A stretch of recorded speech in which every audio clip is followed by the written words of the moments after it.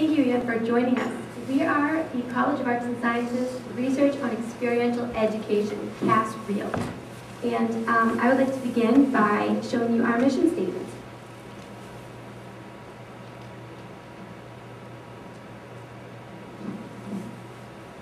We're conducting research on various forms of experiential education with many goals. We would like to influence the thinking and practice of others, drive innovations that strengthen the outcomes of our students from their engagements in many different forms of experiential education, and we'd like to continue to promote the transfer between in-class and out-of-class learning.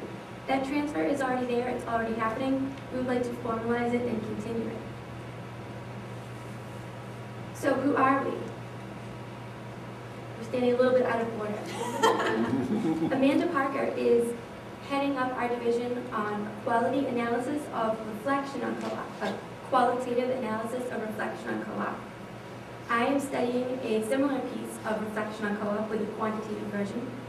Rebecca Morton is researching students' international experiences. And Sarah has begun to take our research to the next step. She's looking at what is happening at other schools. So just to review, Amanda's research and my research has been going on for about a year, and Rebecca and Sarah's research is new, so we are very much in the growing stages. We are taking on new projects. Amanda.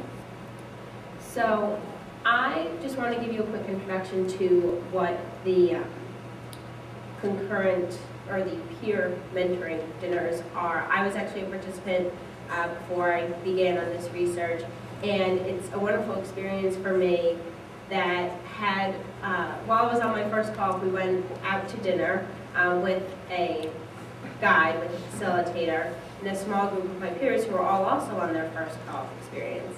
And we got to talk about anything and everything surrounding what we were doing on co-op, problems that we were having, things we were learning about ourselves and our jobs.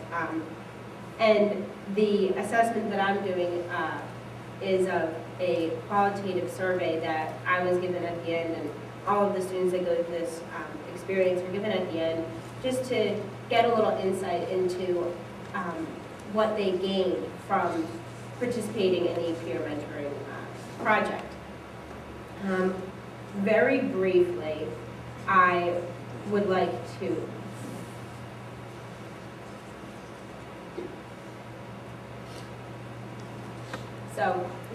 I want to give you an idea of the themes and outcomes of the research that we've been doing.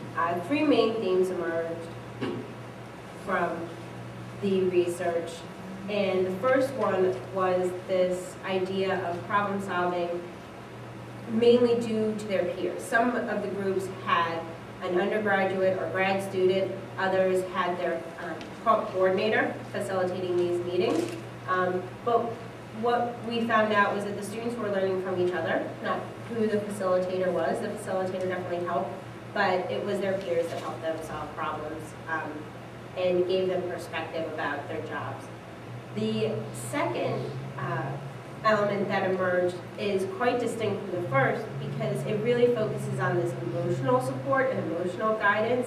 Many of the students wrote in their responses that they didn't feel like they were going in alone, and that their anxieties and their fears could be eased by knowing that their peers were in the same situation.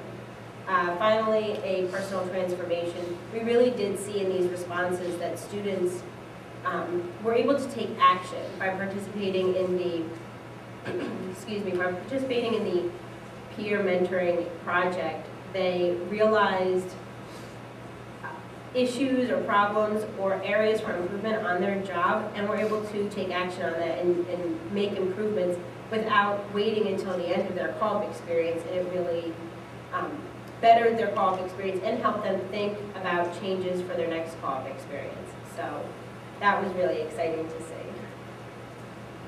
And now I will let Maria take it away. So Amanda and I looked at the same group of students. They're all going out to dinner, and they're having a fabulous time because Jim is buying for them.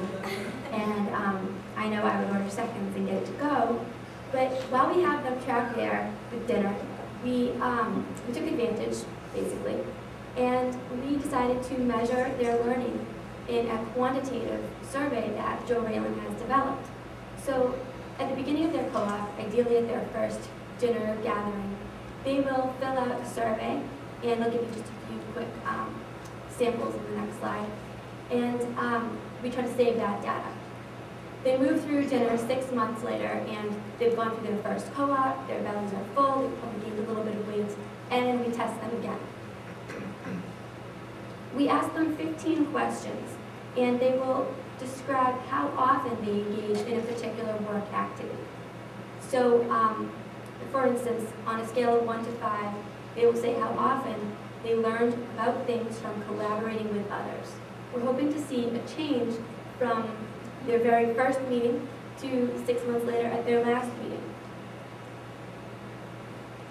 So we've been doing this for about 3 co-op cycles. It's a work in progress. We're trying to expand it, we're trying to formalize it, but so far we are getting positive results, I would say. The students aren't complaining necessarily about the survey, and I think that as the program grows, we'll be able to grab a larger sample at one time. I'm going to give this over to Rebecca Morton. Yeah.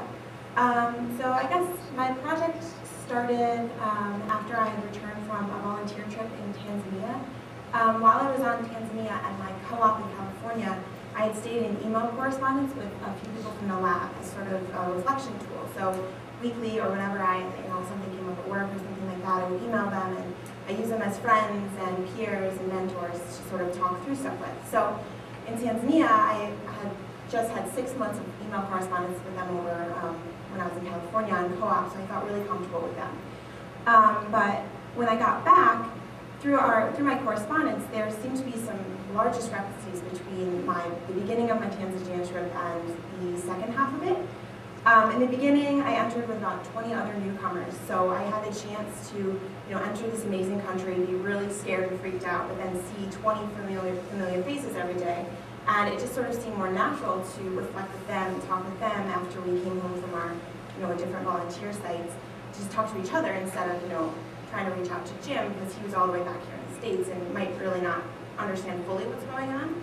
So so I really didn't email the lab group that much in the beginning. After 3 weeks, the program sort of ended in Tanzania after 3 weeks, but you could stay on for up to 12, and I stayed for 5. So after 3 weeks, pretty much most of the people that I got to really know and feel comfortable with went home, and this huge new batch of newcomers came in, and this is where you started to see a little differences. I think I didn't really connect with the new group so much because I didn't really need them as much. I had grown through my reflection with the past group, and I felt confident where I was. I was in this new country, but I had friends who were local there, and I felt comfortable with my volunteer placement.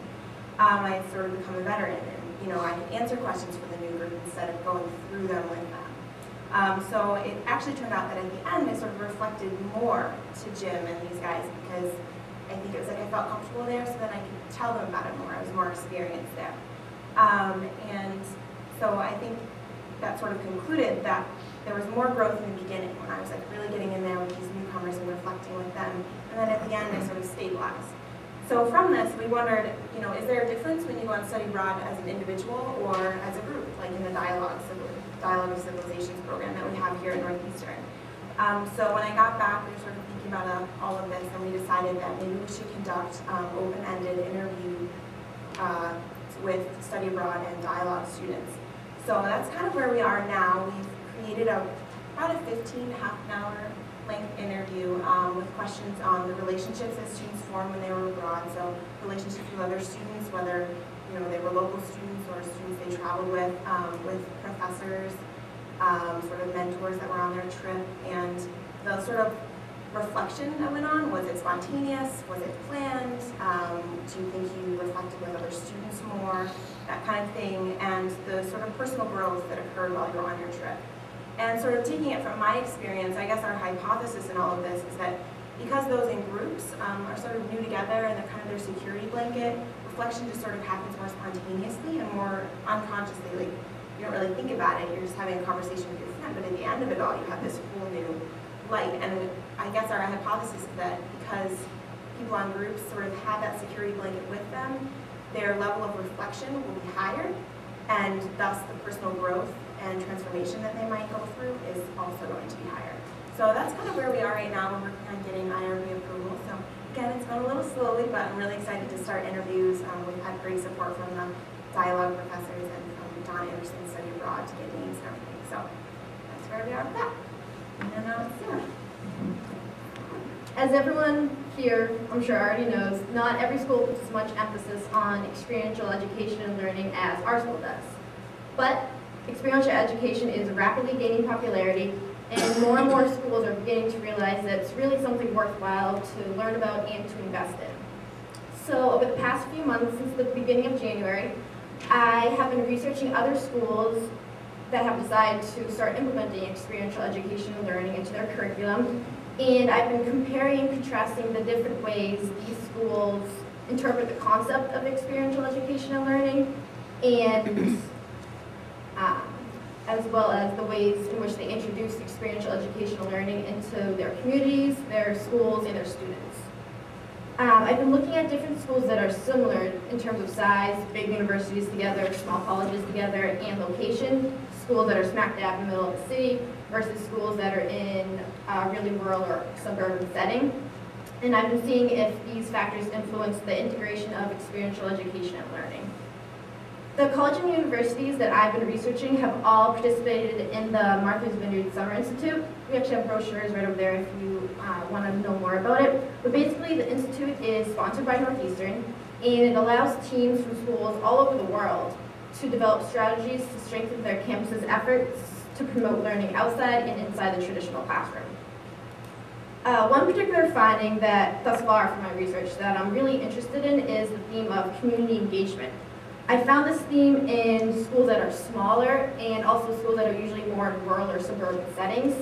And it really makes sense that these types of schools would emphasize community engagement.